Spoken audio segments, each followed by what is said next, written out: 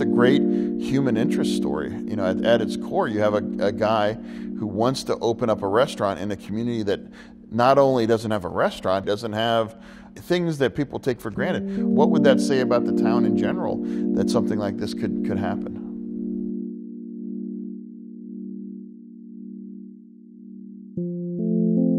Braddock was the Silicon Valley of its day. They couldn't build the houses fast enough. There was so much different commerce and options for movies, banks, car dealerships, breweries, department stores. And to go from that extreme to where we're at now, it's really just unprecedented. For years after Katrina, I compared the Ninth Ward to Braddock. It's like socioeconomically, they're nearly identical. And after Katrina, the Ninth Ward lost half its population. But Braddock, you know, lost 90% of its population. And 90% of our buildings are in a landfill too. So to anyone saying, well, why is an established successful chef using Kickstarter? It's because you're attempting to open a restaurant in a community where you're not able to secure bank financing. We're an economic outlier, circumstantially, among economic outliers. And that's what people need to understand. I grew up in a neighborhood that was very similar to Braddock. You know, both down on their luck, both formerly like affluent steel mill towns. And as soon as I walked down the street, I was like, this feels like home. Mayor John here. I just want to welcome you all to Community Day 2013. Free hot dogs and barbecue are up here with Braddock's newest resident, Kevin Sousa.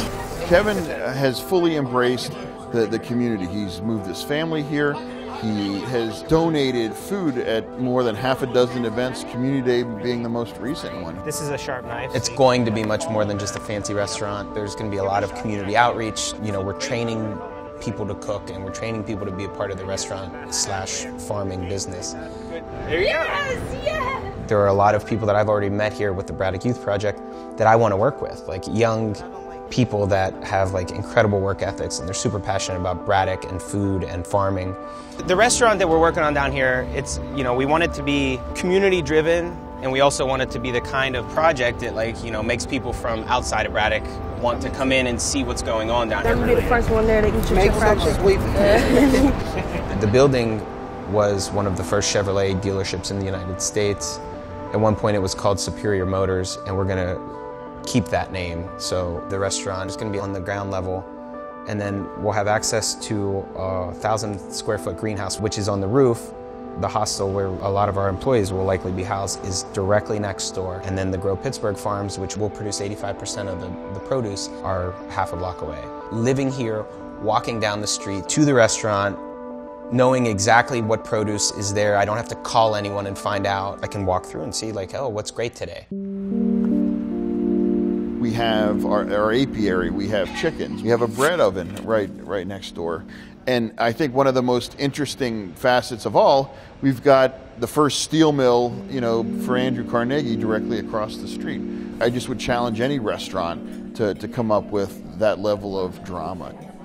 All the people that are investing themselves in this community are inspiring. And hopefully I'm one of those people for someone, or hopefully what we're doing inspires more people to come down and at least see Braddock. One restaurant can't change Pittsburgh, but one restaurant out here, particularly one as unique as this one, could really do a lot to bring Braddock back. We don't have a safety net. There is no plan B. The only way this project happens is with the help of the Kickstarter community.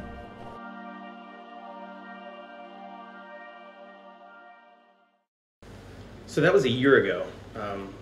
Not quite a year ago. That was, we launched that Kickstarter campaign in December, and quite frankly, this sounds terrible for me to say, but I want to give me money when I watch that. I mean, and I think that shows you the power of crowdsourcing and crowdfunding.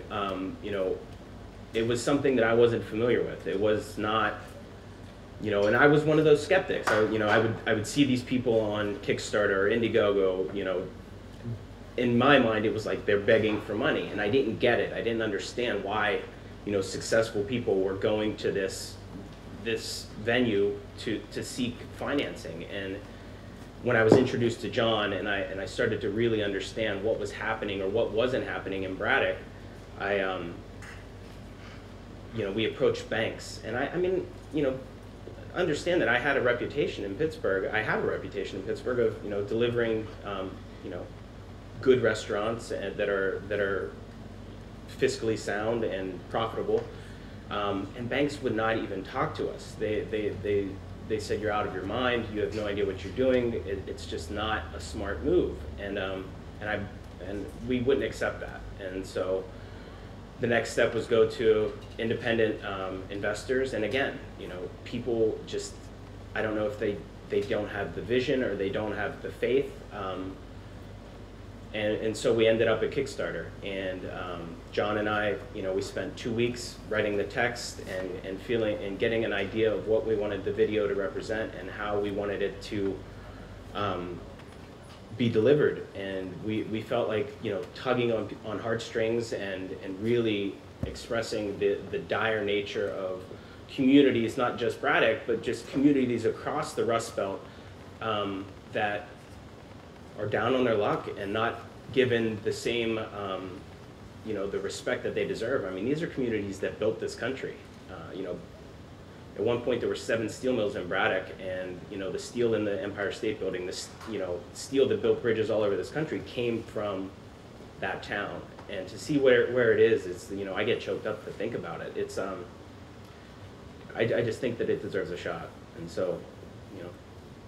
Yeah, well, I love this quote you had, that you said, "For the first time in my career, I have the opportunity to breathe life into a restaurant that is not chasing trends, but a restaurant that has no choice other than to represent a place and time by producing food representative of its past, present, and future."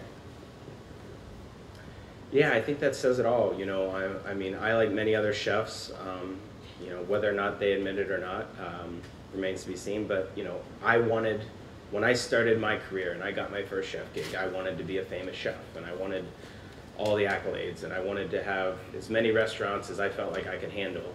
And through this process of trying to do this project in Braddock, my whole paradigm shifted, and the way that I look at the world and the way that I look at the restaurant business has changed. You know, I sold Salt of the Earth the day that we got word that we hit our goal. Right now I'm working on, sorry, I get really emotional. Real. I'm working on transferring ownership of the other 2 restaurants to the staff that have been doing the work in those restaurants. You know, the general manager and the chef of those restaurants, they're going to have, you know, 100% ownership of these places. Some of that effort is selfish. You know, I want to be able to focus on Braddock, but I also want to pay back the people that helped me get to where I am now. So,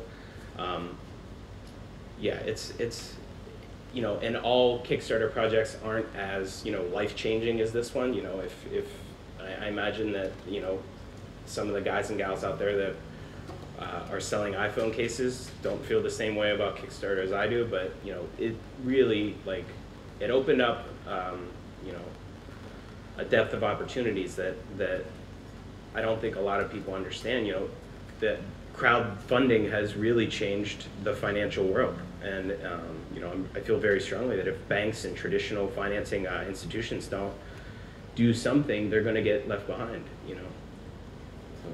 So, how did you decide to set your goal at that level and come up with the different prices that people can support? The reward. That's a good question. That was the hardest one that we had to answer. You know, we felt like we put together a really great campaign. You know, John is a wordsmith, and I feel like we had it right. And then the last thing that we were going back and forth on for days was like, what do we set this goal at? And, you know, prior to us, I think the highest goal for a project like this was like $75,000. And we were like, that's not going to get us started. No bank is going to talk to us when we put $75,000 on a table. We need to set it higher. And, you know, we were really close to setting it at $100,000. And then we were like, you know what? We're still going to have to start over if we get $100,000. That's not even enough. So we set it at $250,000, and we swung for the fences. And, you know, quite frankly, the story of how the trajectory of the campaign was, it was the most nerve-wracking, you know, 60 days of my life. No, 30 days of my life. So we launched it December 6th. The first 2 weeks were great. So let me backtrack a little bit. The reason we launched it's December 6th. As serendipity would have it, this movie that was filmed in Braddock 100%. It was a Christian Bale movie. It came out about a year ago. It was called Out of the Furnace. You guys get it now, right? It was being released. it was being released December 5th. So we were like, it might it might grant us the opportunity to get a little bit of media attention on this thing. So, and it did. And so we got a little bit of like local media play early on, and the first 2 weeks were great. We were hitting, our incremental goals, and then the holidays hit, and we had not planned for that. We should have. In hindsight, I don't know how we couldn't think that the holidays would, bring about this doldrums of funding. But we were holding steady at about 125,000 through December, like late December, third week of December, and then we just started to plan for the worst. We hosted a party, put it out there to all the Kickstarter contributors that, hey, it's not looking so good. Why don't you guys all come down? We'd like to thank you for your support, and maybe have kind of a brainstorming session like how we're going to regroup and really make this project happen. That was on a Sunday. I think it was January 3rd or 4th, and throughout the course of that 4-hour party, something happened. Local media got a hold of it. All the local channels showed up, and then this groundswell of support. So in that 4 hours, we raised $40,000. By the end of that night, we were at $249,000. The campaign ended on that Monday. So at midnight, we were at $249,000. We hit our goal at $250 at 5 a.m. on that Monday, and we had another 16 hours. And by the end of that day, we raised $310,000.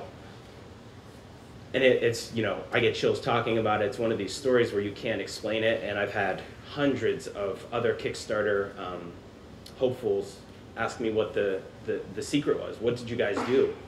And I think the answer just is we had a good idea. We believe in it still. The whole time we never faltered. We never said this isn't going to happen. Whether or not the Kickstarter thing happened, this project was happening. And I think people sensed that, and they helped us deliver. We had 2,026 backers, which again is a record for a restaurant project. They range from $1 to $10,000 in donations. The $10,000 donations came after we had already hit our goal, and just to kind of emphasize the drama of that day, the new mayor of Pittsburgh was his inauguration party was that night, and I was a supporter, and so my wife and I were invited to the big inaugural gala. It was 5,000 people. He texted me, the new mayor, texted me. He said, "Kevin, thanks for stealing my thunder today." And so we're at the party, and my phone was constantly, I get a text every time we got a donation, and I got a donation from a name that looked semi-familiar, and it was the last name was Bale, and I guess it was Christian Bale's wife, and they donated $10,000. And after the fact, I found out that he just fell in love with Braddock when he was filming. He filmed The Dark Knight there, and he filmed Out of the Furnace there, and it's just one of these places that kind of gets into your blood. So that was our story of it's amazing. Yeah, how we made it happen. So.